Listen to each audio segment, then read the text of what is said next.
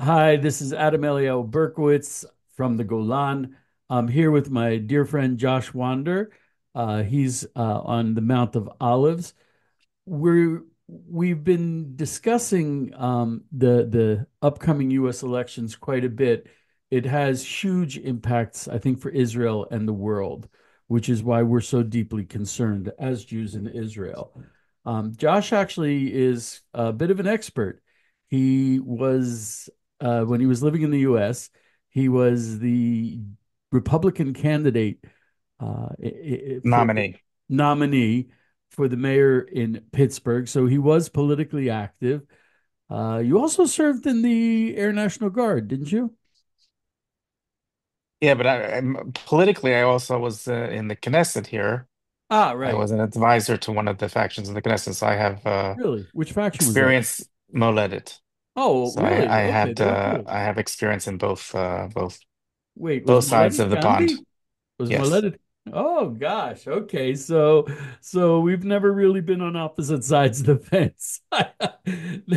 Moletti Moletti was I don't want to call them right wing. They were very patriotic and pro-Israel, which is not always a given in politics. And so I really would like to hear what Josh has to say about a lot of these questions and concerns that have been bothering me about the upcoming um, American election. The American election has an awful lot to do with Israel. Um, so tell me, the last 4 years of Biden, and we have to include Harris on this, how do you think they've been relating to Israel? I would disagree. I love disagreeing with you, Elio, and I would disagree with your premise that it has a lot to do with America, Israel. We put way too much weight into what America wants from us and our belief that we are dependent on the United States for our existence, our mere existence. And I think that's a mistake. I think it's a mistake policy wise.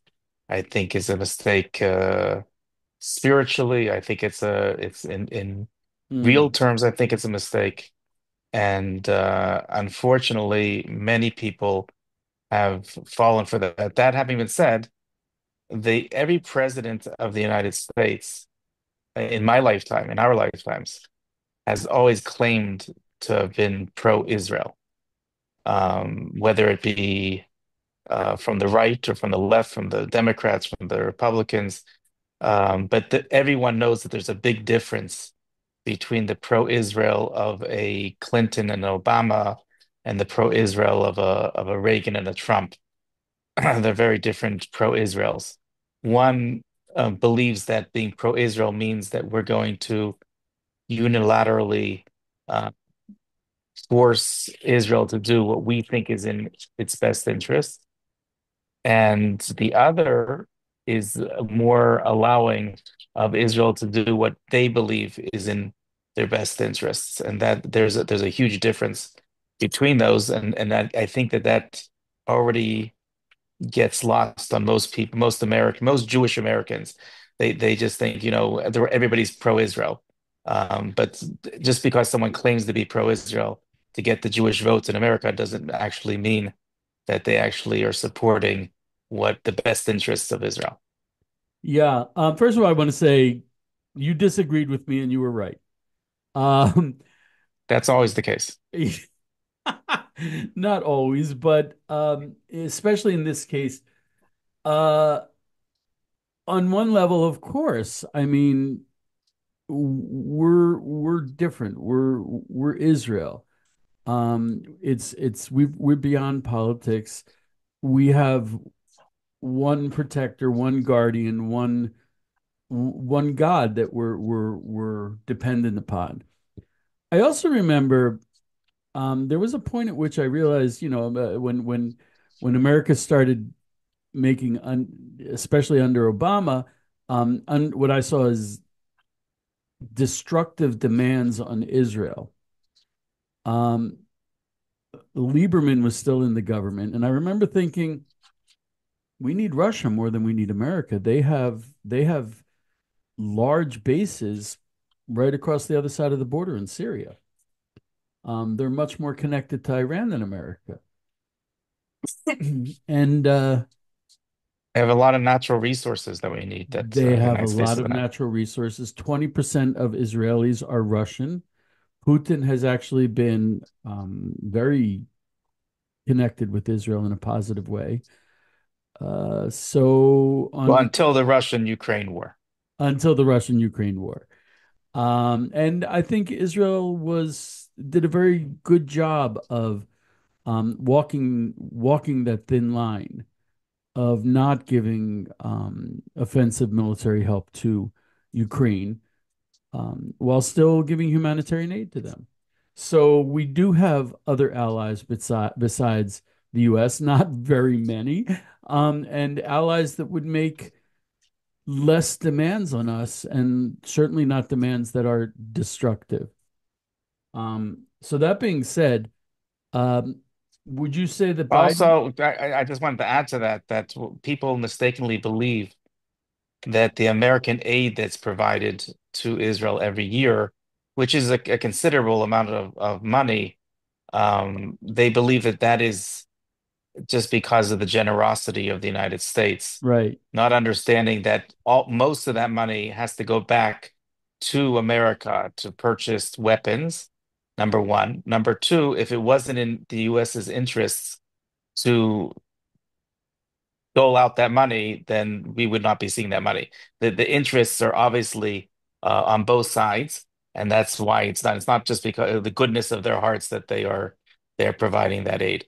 It's interesting that the anti-Israel elements in the Democratic Party are really they have a deep hatred of America, even though they're in the American government. They have a deep hatred of the American system and what America stands for and American values. And as a result, they also hate Israel. So it is in America. We were a natural ally on a certain level. We could turn to Russia, but I think on an ideological level, we're a much more natural ally with America, and it's in America's interest to promote that. Um, I'm not sure I agree. I think that America supplies lots of aid, for example, to some of our enemies. that's true. They provide. We know they provide aid to countries that are openly antagonistic against us, and they also provide aid to countries which may seem to be our friends, but everyone knows otherwise. For example, one of the largest foreign aid budgets uh, packages that is given out by the United States every year is to Egypt. Egypt purchases an enormous amount of weaponry with that budget, uh, ridiculous amount of tanks and missiles. And it's not because they're afraid that one day Sudan is going to come and invade them. Those are all being stocked up for eventually to be used against Israel. I think that that's to me that's very clear. So I think that America plays both sides of the game, and again, that's in their interest, and they're welcome to do what's in their interests. I think what might be in Israel's best interest is not to accept any aid that has strings attached to it from the United because I don't think that as sovereign country we should be, if anything, we should have learned through our very long, tragic history as Jews is that we can never be dependent on other nations for our survival. And that's I think has been lost on many Israeli governments. But I think that um, that should be obvious to and anyone even America, which war was who it that believes America in the which which war was it that America did not send us the weapons that they promised us until like the very last, was that 73 or because of the Jewish Secretary of State, was that Henry Kissinger, who told them, yeah, yeah, yeah. Kissinger, the Jew, yeah. Um, so, yeah, but more specifically, I personally when I talk to American Jews, I try to explain to them why I that Biden is horribly anti-Israel, and they just don't see it. It's kind of scary. I mean, it all began. I mean, this horrible, horrible anti-Israel policy. I think. I mean, of course, it did have its roots in Clinton, but I mean, when Obama pushed forward the JCPOA, the Joint what is it? The Joint Comprehensive Plan of Action, the Iran deal, that was just okay. There's a country that's yelling out death to Israel, death to America. And if you read it, it didn't stop them from having a nuclear weapons program. It delayed it by a tiny bit, really a tiny bit. It was 10 years, and how it took them about that long to actually get to the point where they can make a nuclear weapon. So, you But I'm know, not sure how much it delayed it, but what it did was fund it. right. And Right. That's the big I think whammy. that has come out as a result of it. Yeah, And we're seeing it yeah. now. I mean, Trump pulled out of that. Um, I mean, he thinks of himself as a deal maker, and he's much more of a deal maker than I am. And he said it was a lousy deal. It was so, but Biden tried to revive it, and they wouldn't go for it. But as you said, it just opened up the faucets to hundreds of billions of dollars. And there was a big lie going on. Iran was about to collapse because of the sanctions and for a lot of reasons. And they have an oppressive regime that's in power through power, through violence. They're oppressing their own people, so they need the money, and they need the money for the military. Um, and so when the sanctions were in place, Iran couldn't afford to send any proxies to fund any proxies to attack Israel. So when Biden went back in and turned the faucets back on, that's when Israel got attacked. And that's, I think, my main. I mean, and it's so blatantly obvious that this is why it happened while Biden was in office. This is why the war happened while Biden was in office. And I think they started the war knowing that he might not be in office, and they wanted to get it in before he left. And I mean, there was a lot of smoke and mirrors. um, if you look at it, they had they were selling more oil than ever, even though the oil was supposed to be sanctioned. They were selling it to China. Iran was making tons of money. Even the trade with America and England, even though there were supposed to be sanctions, went up last year by over 40%. There were the sanctions, even though they're supposed to be in place, they weren't in place. So Iran, I think, is the most horrible aspect of the Biden administration, that they've totally revived Iran. Their foreign policy is more pro-Iran than pro-Israel, though they really are trying to play both sides of the fence. And for those people that don't understand the connection, it's not just Iran. Iran has its proxies in Right. Lebanon with Hezbollah and in Gaza with Hamas, and the Houthis in Yemen. All of these are proxies of Iran. They're all being paid for. They're being trained by Iran. This is not just a matter of one state against the other, but it's a matter of the largest terror sponsor of terror in the entire region and possibly the entire world. Right. There's a big problem also that Iran is trying to build a land bridge to the Mediterranean. That's why I mean, after they fought a vicious war against Iraq for many years. Now Iran is basically running Iraq, also through proxies and militias, and they're controlling Syria, and through Hezbollah, which is 30% of the Lebanese parliament, they have a big controlling interest in Lebanon. That gives them a land bridge to the Mediterranean. And if they have a land bridge to the Mediterranean, and they have a stranglehold on the Strait of Hormuz, they can do serious damage to the entire world of shipping and be a serious threat to America.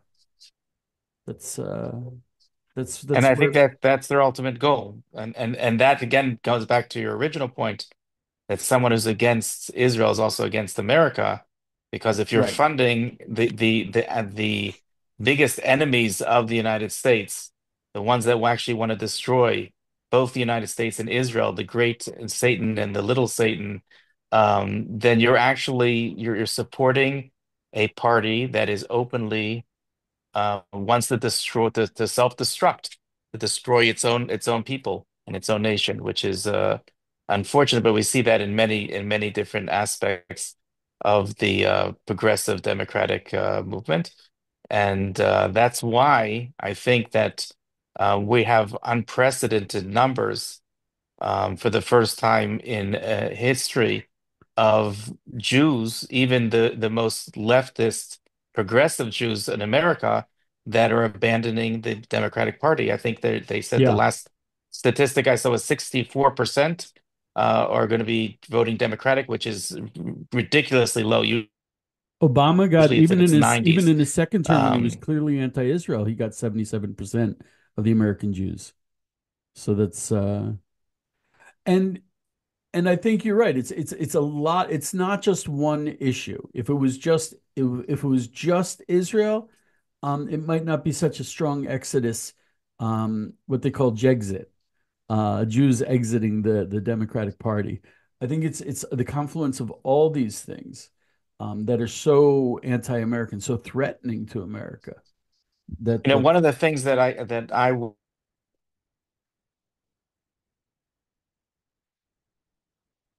which I would have revamped. I think I remember it was from his first campaign. I'm pretty sure it was his campaign against Hillary, where um, they had a commercial and they had like a call in the middle of the night about a nuclear war, and they were like, "Who do you want to answer the phone? And if who do you want them to wake up in the middle of the night? Do you want it to be Hillary or Trump?" When they get the call on the red phone that there's going to be a nuclear war. And I think that the whole world sees it. I mean, what has just been realized in the past 6 months in America, which is that Biden is senile and is not fit for oh office. my The gosh. whole world has known that for years now, America is clearly at its weakest, or at least seen as it's at its weakest in its entire history, and that's why we have all of these battles that are starting both with North and South Korea and Right. China and Taiwan and Russia and Ukraine. Everybody realizes that this is an opportunity to do their land grabs and do whatever they want. Because America is not going to do anything. Well, the best that we're going to get out of America is this old guy who's going to get up and say, "Don't," and that's going to be the end of it. Have you heard the Ben Shapiro tell his story about Trump and Putin? Ben said that Trump called up Putin and he said, "Putin, don't go into Ukraine." And Putin is like, "Why not?" He's like, "If you do, I'll bomb you." And Putin said, "No, you won't." And Trump said, "But I might." And that's his foreign policy. People are. There was another story blew me away. When Trump started his plan to pull out from Afghanistan, he was sitting down with the heads of Taliban, and he had an interpreter, and he said to the guy, he's like, "Okay, we don't want you to touch a single hair on a single head of a single U.S. soldier." And the interpreter interpreted. He said, "And if you do, I will kill you." And the interpreter's like, "I can't say that." He's like, "Tell him." So he interprets. He translates it. And then what does Trump do? He pulls out of his pocket a picture of taken from a satellite of the guy's house. And he said to him, "You're first." And for until he left office, not a single U.S. soldier was touched. It was amazing. That is his foreign policy. I mean, I remember watching him walk across the no man's land into North Korea, and I'm like, Oh my gosh. That's like he's the president. He's in North Korea. He's walking into North Korea all by himself. I'm like, my God, that's amazing. And even this is a certain kind of um guts, intestinal fortitude, bravery, whatever you want to call it, when he got shot. He got shot in the face. Come on, he got shot in the face, and he gets up and he pumps his fist, says, "Fight, fight, fight." Even Mark Zuckerberg, the world's richest weenie, he said, you got to give the guy credit. That was pretty badass, and everyone just looked at that. I think that's also when Elon Musk came over big time. Was if you see a guy like that, that's a leader. That's a leader that can represent you, that will make sure that your country is safe. Someone who can barely talk and who just says "don't." What is that? And even his "don't" wasn't a "don't." And Kamala Harris did the same thing. She said to the immigrants, "Don't come, don't come." She should have said, "Don't But if come." you come, vote for us. Right. But what she should have said if she was a real leader was, "If you come, we will lock you up and send you back." That would have done something. That would have done something. But their words mean nothing. So when it comes to Iran, they just gave them, an open door blank check. So that was my big thing against Obama, and then that Biden went along with it. Also, Biden did that. Biden did a lot of things. There was, and he denied them all. When Iran first did the missile attack, they've attacked Israel how many times? Twice with missiles, Iran directly. And the Yes. first time Hmm. there was a story that came out that Iran, which has warm connections with Turkey, contacted Turkey and said, "Look, we're going to attack Israel. We want to know that America's not going to, you know, not going to Respond. respond in a harsh way, not militarily." And so they said, let's contact America, tell them we're going to do it. And the Biden administration responded, as long as they keep it within reason, they can attack Israel. I heard that and I'm like, dude, you don't do that to your allies. Even if no one was killed or the attack was mostly ineffective, you don't green light a missile attack on your allies. You don't do that. And that's what Biden did twice. Of course, they denied it, but that was after the State Department already was saying, "Oh, we told them not," but you told them, so you knew that it was coming. I heard that, and I'm just like, "Wow, that is not what we expected from the American government." And also when they were doing negotiations more recently with Iran, and they were trying to get concessions from Iran. They allegedly gave them the names of 10 Mossad agents in Iran. You don't do that. And also, the Biden administration, actually, this started with the Obama administration. Israel and America should have a very close intelligence connection. But there were a couple times that Israel was planning to do flyovers and stuff over Iran, and the Obama administration leaked those plans to Iran. And we recently saw that they leaked our plans to Hezbollah, and it prevented us from acting as we should have. It really messed with us. And you don't do that with allies. So, and Trump certainly would not have done that. So, as Right. an ally, the Biden administration has not really been a very good ally. They just talk a really good deal. When they get caught with their hands in the cookie jar, they deny it. They say, "Oh, we didn't," but you did, and that's really it's been very disturbing to me. The Iran aspect of the Biden, I don't know, I don't understand what the Democrat Party from Obama and Biden and it's absolutely going to be Kamala Harris. I don't understand what they get from it. Why would they side with Iran? I don't get. I mean, I'm old. I'm older than you, Josh. I was 17 years old when another great Democrat, Jimmy Carter, allowed the Iranians to the Islamists in Iran rather to take over the embassy and take Americans captive. And it's like, we're America. Why did we let them do it? Um, and so I don't understand why Iran is. I mean, all of a sudden we're friends with Iran. It's with the Islamists in Iran. That I don't understand. That I don't understand. So this Democrat pro-Iranian regime uh, platform policy, it just perplexes me. I don't understand it.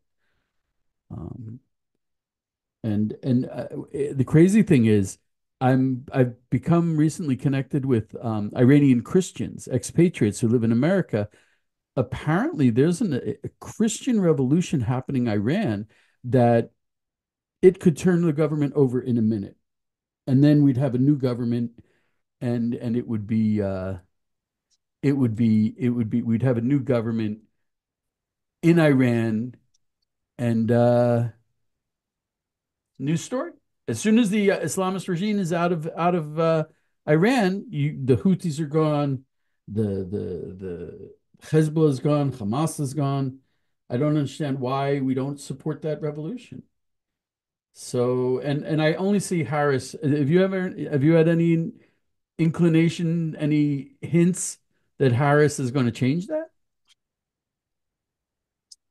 So you've been breaking in and out. Oh, I'm sorry. I What I'm saying is as that what I was saying a was one that bar I'm again. very I'm not confused sure what's about the going on your side, but pro-Iranian policies of the Democrats, starting with Obama, continued by Biden.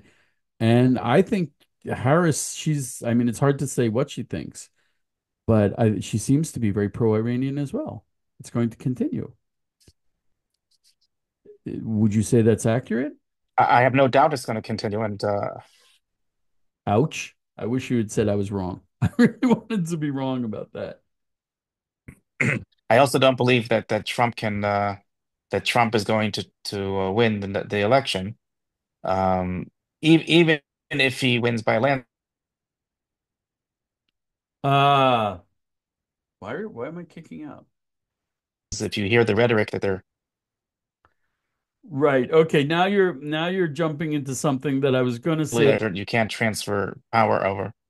I was gonna save that till the end. And this is why I really wanted to talk to you. But if you open that door, we'll step through. Yeah. Um, I So think I'm for I'm gonna say something radical. But I'm not even sure there's going to be an election. oh, I mean, I believe that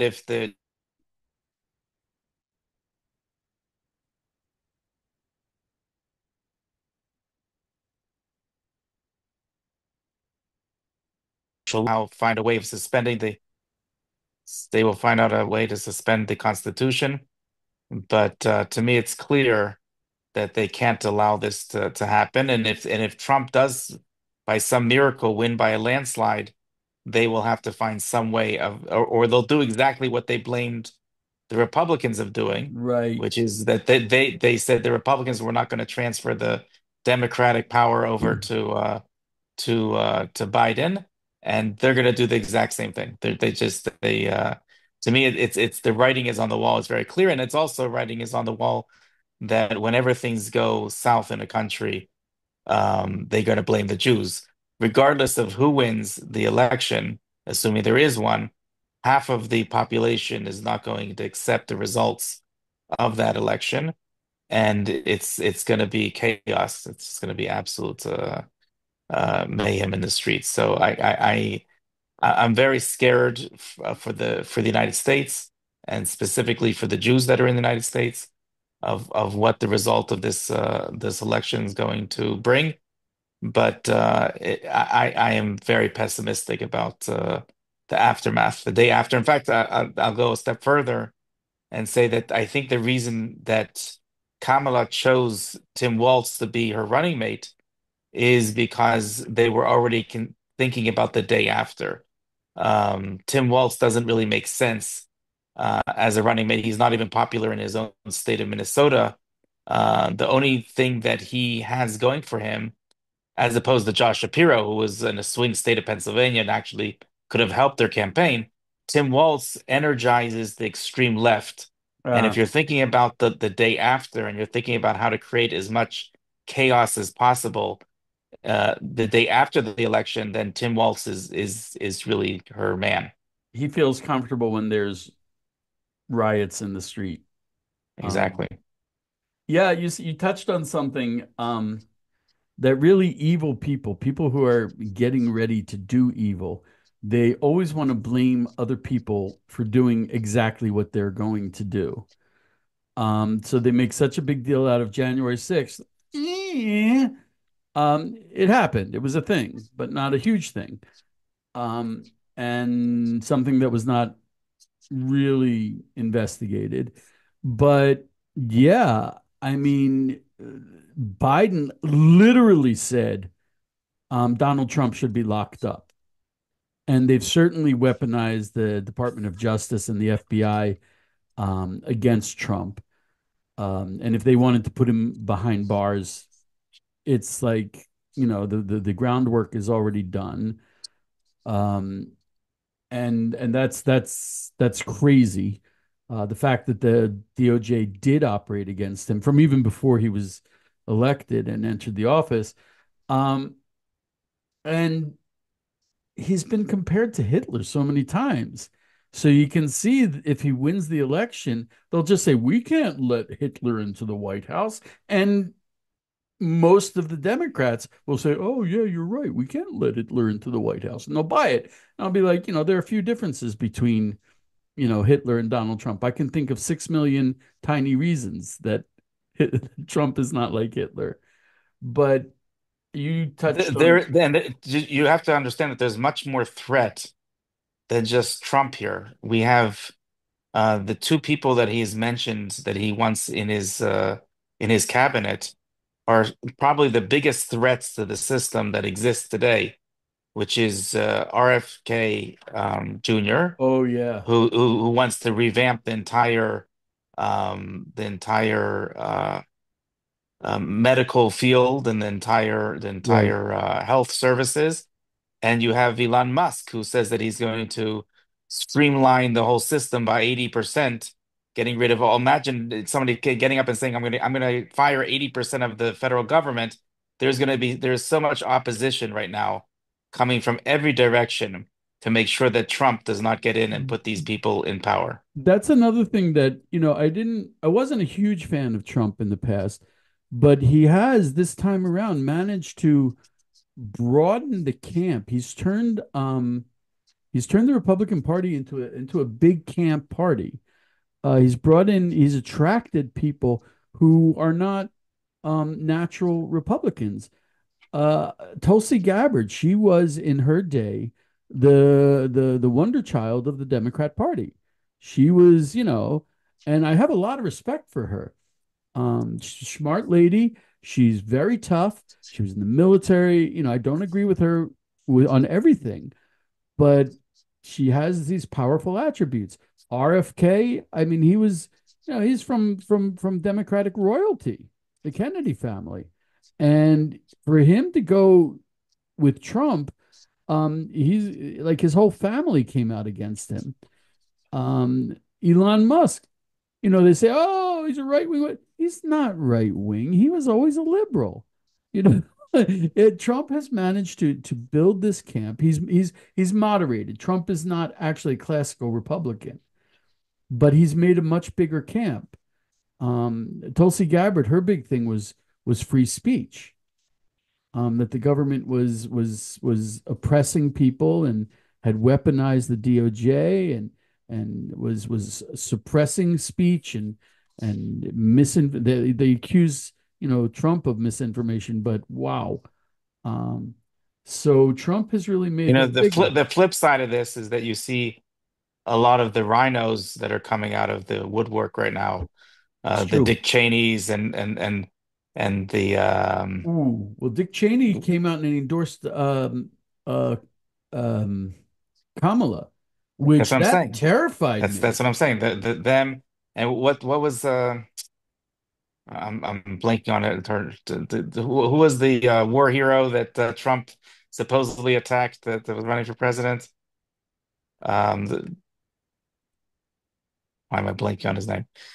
The POW. Oh, right. Yeah, I can. Yeah, I blanked on him too. The guy Anyway, with the big thing on his cheek. right. So his daughter also came out for Kamala. You see that slowly but surely there's a lot of people that claim to be lifetime Republicans that are abandoning the ship because this is not the kind of Well, they prefer the Republican Party that's closer to the Democrats.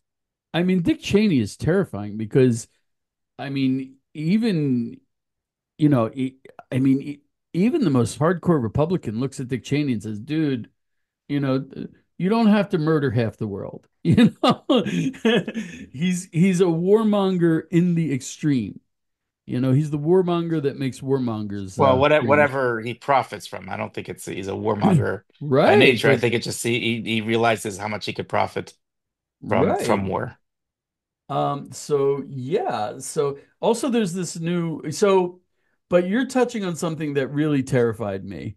That's actually does go beyond politics. Which is and I'm glad you said it that even if Trump is talking about, everyone's got to go out to vote, one reason is, from what I understand, if they're low propensity voters, will vote Trump, and according to the demographics, and the polls tend to underpoll Trump because people don't want to say to a stranger, "I support Trump," because there's such a stigma attached. And Trump is saying, the expression is make it too big to rig, meaning that make it such a landslide that they can't take it away. But There's already cheating going on. You should know right, that I can tell you a personal anecdote that five ballots were sent in by my family a week ago and have not yet been. They were stamped in the post office. They should have arrived the next day. 2 days if it was slow. A week later, and none of them have been received in the swing state of Pennsylvania. correct me if I'm So wrong, but that happened in 2020 with all the Pittsburgh voters in Israel that that's you know. right. That's right. And we learned not to send them from Israel because 90% of Israel is pro-Trump. So whenever they see, and that's why we advise people not to send it through the embassy here because they can conveniently just lose all the ballots Right. because they Yeah. know that majority of them are going to Trump. So yeah, it's there are already many court cases that are already starting even before the election because there's a lot of funny business going on. There's a lot of talk about the different machines that are not working and not in different locations I that are think not. it was it Michigan? The Attorney General gave a press conference where she said the Dominion machines are there's a big problem with them. And did you hear about the television station broadcasting the results? Yep, It's insane. It was Pennsylvania, wasn't it? it There was was 47 to 53. Yep, yeah, they put on the screen the results of the election and 7 days before the Won. election Yeah, yeah. and saying Kamala Harris won, before Oops, the election. oops. I remember We were just practicing. That's all. right. Oh, it was a test. Really? Fascinating. I still remember in 2016, I think it was CNN. I think it was CNN that when the results came out and Trump won, there was a panel of, journalists, the people and there was this one woman, she said, "No, they can't do that. They can't tell us Trump. We already called it." And it just struck. What do you mean you already called it? You read the news. You don't even count unless you voted. And then you count like me, But they're saying, we already called it. Who are you? And it seems to be happening again. So, too big to rig is an interesting concept that may not exist. So that's kind of scary. But what you talked Not to about, mention the tens of millions of illegals that have been welcomed through the southern border and they're and are finding given that the a lot of opportunity them are to vote. voting. So Yeah, a lot of them are yes, voting, sure. which is scary. And you'll have many Democrats say, no, it's illegal. No, but they're doing it. Proof.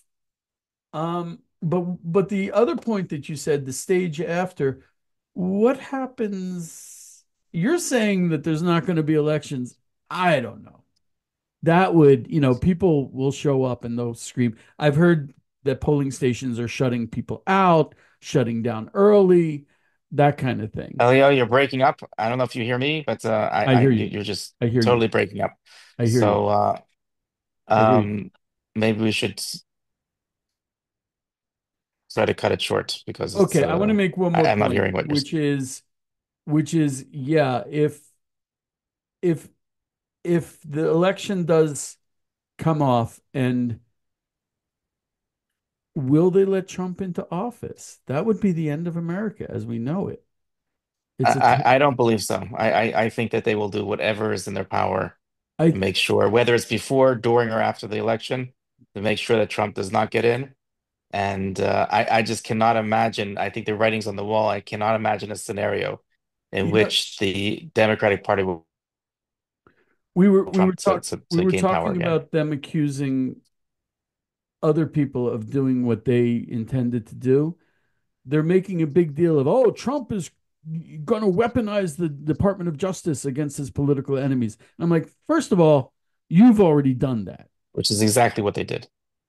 But Mhm. I think you're right. There are way too many skeletons in the closets for them to let Trump go into the White House. Because the first time around, the deep state and the FBI and the deep state, Trump was an outsider. He was clueless. This time around, he knows where the pulleys and the levers are. And I think he's not a pushover. I think he's going to go in loaded for bear, find out where the skeletons are, who the dirty players are. I think he's gonna take care of it. As an aside, I wrote an op-ed once. One of the Noahide laws is to do justice, to have court systems. So, in order to be a ruler of one of the nations, Trump has to fix the justice. He has to bring justice to America, make justice work. And if he does Well, in that, 48 hours, we'll start to understand what's starting to unfold. But it really will it'll be January 20th, obviously, is going to be the date that everybody should be looking at because even if Trump wins by a landslide, what happens between the election and January 20th is going to be key. and the scary part is who's going to be president in that time?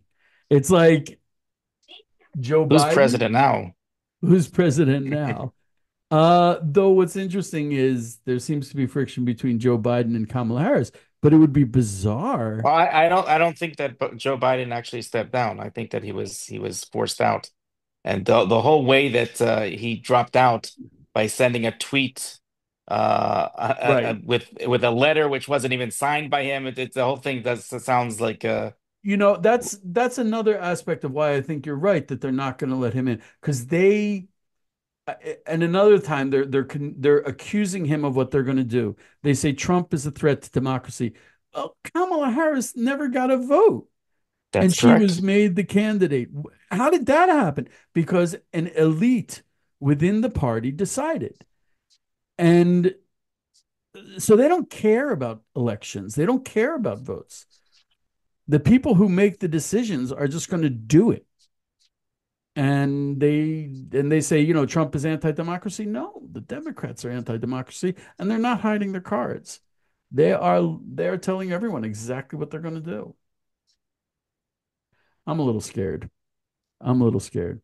So living in scary times. We are living in very scary times. And like you said, you know something, Israel, I feel I have never been so proud of Israel as I have been in the last year. We really are relying just on Hashem, and because there's no one else left to rely on. Um, and we're doing what we should. We're doing the right thing, and it's shocking the world. It's shocking the world, and I'm so proud of Israel. Israel is going rogue. Right. And we're, yeah. Um, and it's not politics. It's like we are Am Yisrael. We are the nation of Israel. And it's like we are redefining what a Jew is. It used to be, a Jew was this guy who lived in the shtetl, the money lender, whatever. And now we're like, no, we are the offspring of King David and King Solomon. We are a nation. We are the oldest nation. You want to see what a nation is? Look at us. We'll show you what nations do. And I'm so proud. And the younger generation, God bless them. Man, I came here fully Zionistic, but these guys, they're really doing it. Anyway, Josh, hopefully we'll have a much more upbeat conversation in 3 days. God willing. God willing. Well, definitely have more information. I don't know about a more upbeat, but let's Oh, stay please, tuned. please. Thank you so much, Josh. We'll have to do part Put on two your very seatbelts soon. and get ready for Amen. that's right. Thank you so much. Take care. Thanks so much. Be blessed, Josh. Bye bye.